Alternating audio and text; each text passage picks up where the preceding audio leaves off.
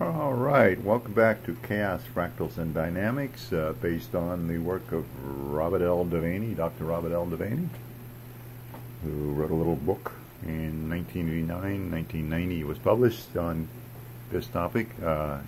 It serves as a good textbook for this course if you want to find it on the internet. And today what we're going to do, you remember we've been iterating on f of x equals x squared plus c, where c has been a parameter that went over the entire reals, and we examined what happened when we did this iteration. The first big question was does the orbit of the iteration escape or not? And we discovered that sometimes it does and sometimes it doesn't, that the region between -2 and 0.25 is the important region where things happen. And outside of that, it always escapes. Inside of that, it does not escape, and various things happen in there as well. Sometimes it settles down on one number or approaches one number. Sometimes it's a 2 cycle, sometimes it's a 100 cycle. Sometimes we can't figure out what's going on, and we call that chaos. Today what we'd like to do is find a even better way than the histogram for visualizing this. And the way we're going to do that is with something called a web diagram. Now, interestingly enough, these are built into your TI-84 calculators, and almost nobody uses it. I think it was in the original TI-82s anyway.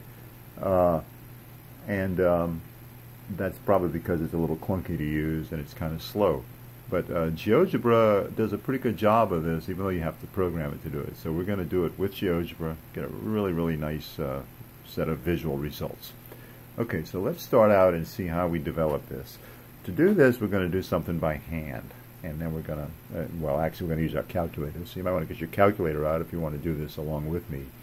What we're going to do, we're going to start out, as always, with a seed of x equals 0. And we're going to iterate. I'm going to use c equals 0.5 as an example. F of x equals x squared plus 0.5. And we're going to do a bunch of iterations. So our first iteration we're going to do, obviously, is going to be f of, I'm going to plug in 0. F of 0 equals 0 squared plus 0.5, so it'd be 0.5. And n is the number of iterations over here. And our first answer is 0.5. And on my calculator, I'm doing that. You may remember I plugged in 0, and then I put answer squared plus 0.5, and I hit enter. Got 0.5. If I hit enter again, that gives me my second iteration. So n equals 2, and I get 0.75 for that. And let me introduce a little notation. You see this fn up here? If I wanted to say what f2 is, it doesn't mean f squared, it doesn't mean the second derivative, it just means the value of the second iteration. So I could put f2 equals 0.75, and anybody who knows the nomenclature would understand what I was saying. So it's a nice, short, easy to write notation to indicate the value of a particular iteration. So then I hit enter again on my calculator, and I get 1.0625. So my third iteration is 1.0625. And one more time, and I get my fourth iteration is 1.6, about 1.6289.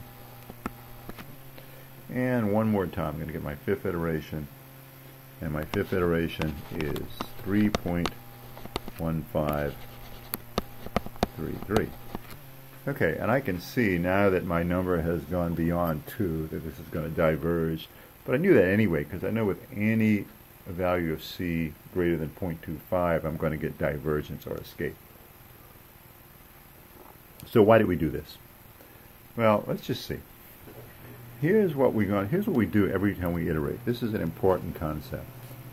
When we iterate, we have a function f of x, and we plug in a value of x. So for instance, we might have f of x 0, and that gives us a new value x1, and we plug x1 back into there.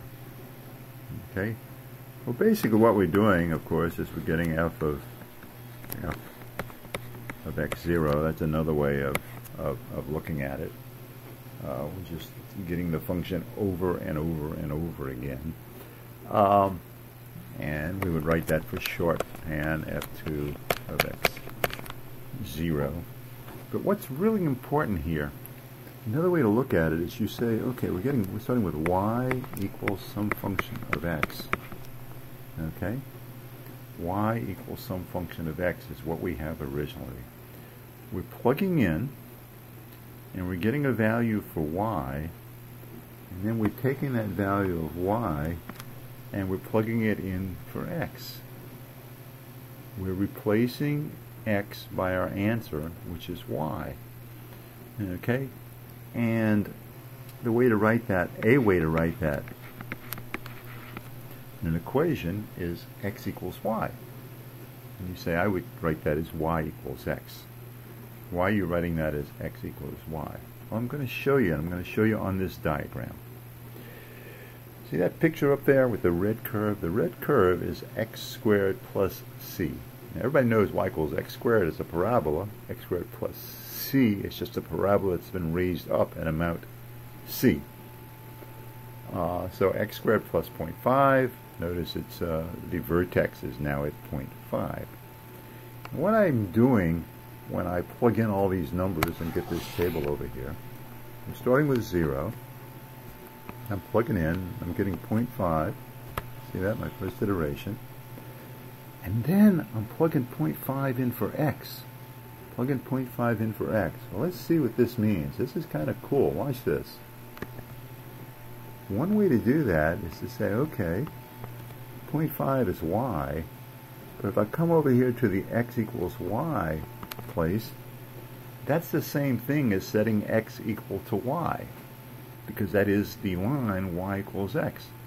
So if I want my new x, graphically, the equivalent of plugging in x for y, or y for x rather, is to come over to that line and go down to the x-axis. Then I go up, take my new value of x, which is 0.5, plug it in, right, f of 0.5, did that on my calculator, and I get 0.75. That's right there. Okay? Then I come over, and I say, oh, 0.75, that's what I want to plug in next. That's my new x. To find the y with the x, you go up to the curve, and so on. Well, you notice, it's really not necessary to drop down to the x-axis because you're going to go up anyway. So what you have to simulate this y equals x or x equals y, or this iteration pattern, all you need is like a stair step.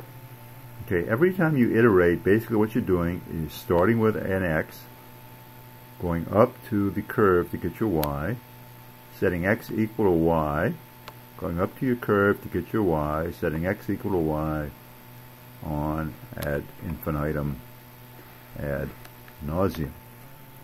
Okay?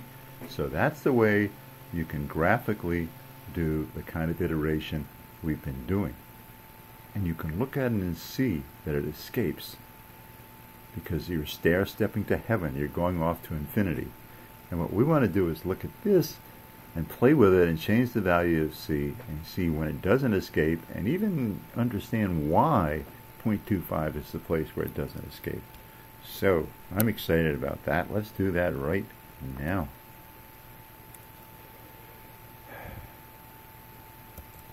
Okay, here's the picture we just had, and notice we have 5 iterations just like we did, and I didn't go any further. I could do more, but it's just going to go off.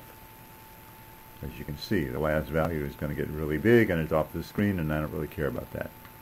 Let's just keep the number of iterations small to begin with.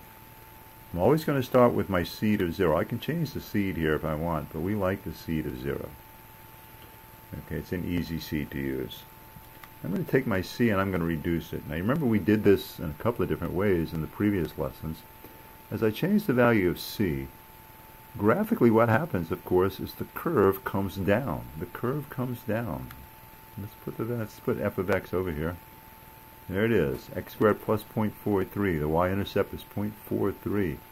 And so I just keep on changing that, and something interesting begins to happen.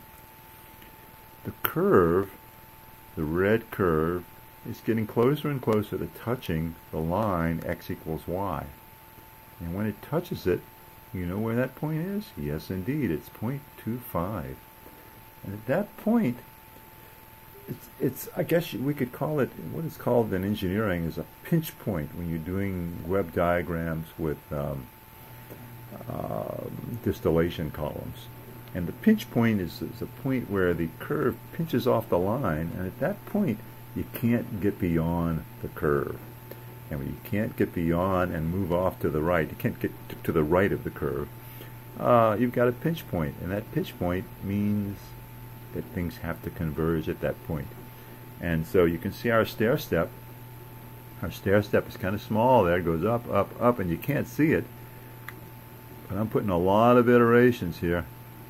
And as I put my iterations, whoops, as I put my iterations, that moves closer and closer. See, it's moving closer and closer to 0.5, but it is never, ever going to reach 0.5.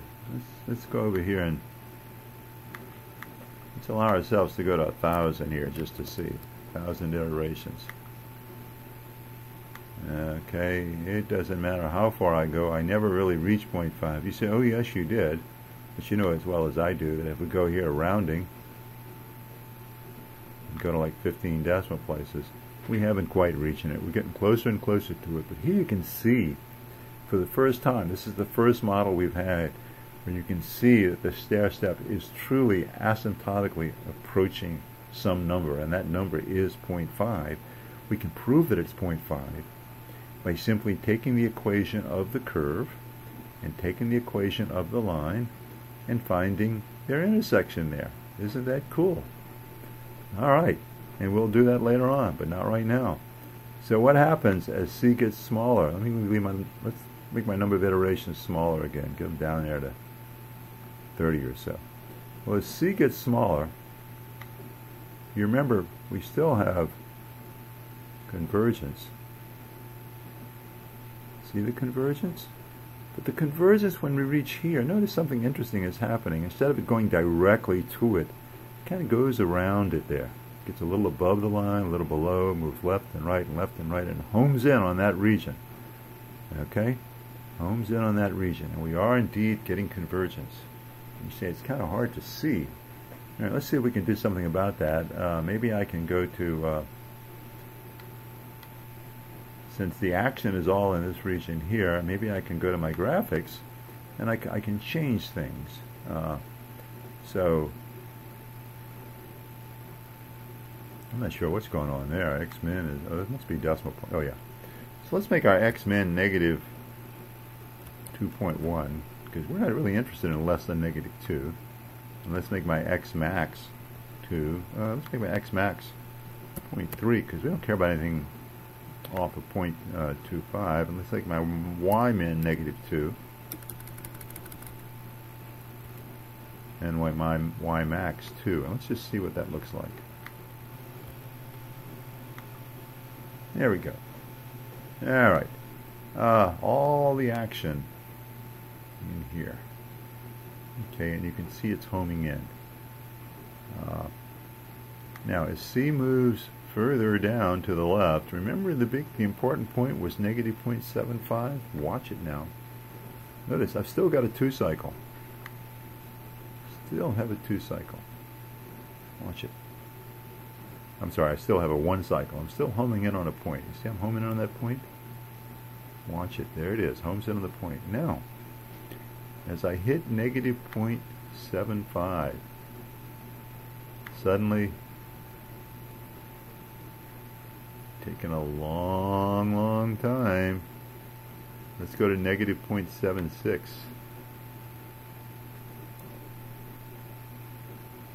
Alright, number of iterations. Notice it has settled down and it's a 2 cycle. The way I can tell it's a 2 cycle is I see 2 points. 2 points on that line. Those are points where y equals x. And when y equals x and you repeat it, those are the cycles. So all I have to do is read off those numbers. Looks like that's negative 0.6. See, last value, negative 0.6. And that one over there is about negative 0.4. So my 2 cycle for C equals negative 0.76 is alternating between those two numbers. Okay, that still looks kind of ugly. So what I'm going to do is I'm going to go back to the previous screen situation. See if I can do that by just clicking up here, going back. Doesn't like that at all. Alright, well, I'm going to grab it, pull it, and I'm going to go to my graphics here, and I'm going to go -2, 2, and -2 to 2.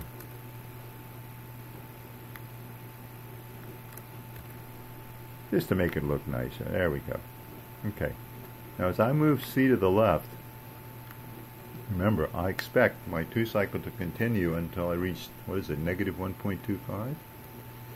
And there's my eventual 2 cycle. It's an eventual 2 cycle because you see right away it's not a 2 cycle. It takes its time. Okay, and now it's going between values there. And the last value here. Okay, watch the values. Watch the values change. This is a 2 cycle. -0.125 over and over again. Why is that? Oh, because my iterations aren't changing. Alright, here we go. 521. There we go. -0.125, -0.87. 2 cycle, very clearly. Eventually gets to the 2 cycle, and I can see the 2 cycle there. That's what's cool. I don't care about the numbers so much as seeing it. And at one point, -1.25, notice it's now shifted to a 4 cycle. If I take my iterations and I change them, watch the last values. They cycle among 4 different numbers. Okay, 4 different numbers there. Alright? You can see the last point I'm on there. These points in here were previous points. I haven't erased them, so they're still sitting there getting in the way. But you can see that's a 4 cycle. Now watch. 4 cycle eventually is going to, you know what it's going to do? It's going to bifurcate. There's a clean 4 cycle there. It's going to bifurcate. And when it bifurcates, we're going to get, count them, an 8 cycle. Find the 8 places where the web diagram intersects y equals x, and those will be the 8 different points that it is approaching. That's part of the 8th cycle. Alright, now if there's an 8 cycle, there must be a 16 cycle, and then things get crazy. As you can see, that's a region -1.43. I'd be tempted to call that a region of chaos. No matter how many iterations I get, it just is not going to settle down. Okay, now, here we go. Look at that.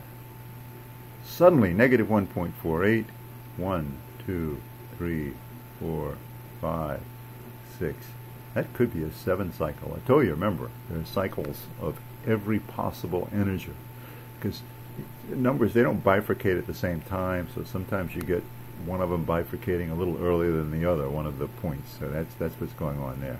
Oh, and then suddenly we're back into chaos. And there's some serious chaos. And it looks pretty cool when you animate it. Gotta tell you, watch this. Here we go. Animation on. Yeah. See, it's getting bigger now. Tell you what, let's bring it all the way down and let it go backwards. So we're going to start at, oh, yeah, we're going to start at 0.9 or so and bring it on down, escaping 1 cycle, 1 cycle, 1 cycle. Bifurcation is coming up pretty soon, right about there. Yeah, well, all right. Bifurcate again at -1.25. Watch it. We got a 2 cycle now. Here it comes. -1.2, -1.25. Yes. Okay, and now it goes crazy pretty fast.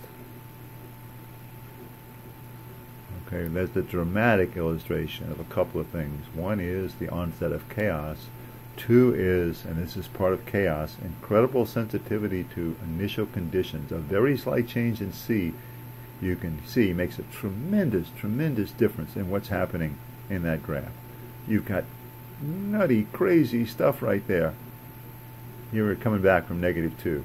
I mean, that is true chaos. And suddenly, just for a blink there, we're out of chaos. And then we're in and out of it again. It's very, very unpredictable.